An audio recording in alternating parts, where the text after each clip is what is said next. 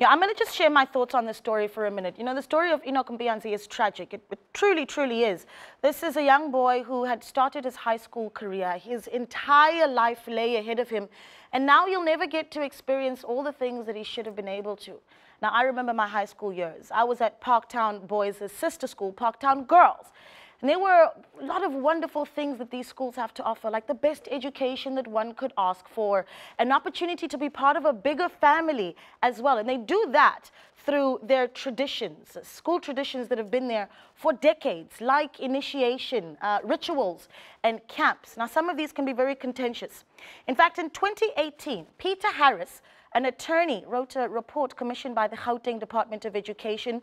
You may remember this. This was after the case of a number of boys who had opened up about being sexually abused at Parktown Boys. Now, he says, and I quote, "One needs to acknowledge that, unfortunately, since 2009, initiation practices that involved quite severe assaults have taken place, and that there have been allegations of severe initiation practices taking place at various camps on various occasions and various sporting teams over the years." Close quote. Now, Parktown Boys has continued to have problems with initiations that have crossed the criminal line. A water polo coach who groomed and sexually assaulted boys, and now this story. And I'm not saying that any of this happened because of a result of initiation, what happened to Enoch, but it does point to negligence as a common denominator on the part of the teachers and on the part of those we entrust with the safety and the lives of our children. Enoch went missing on Wednesday. Why was a case only opened with police the day after? Why only on Thursday? Why not on Wednesday night?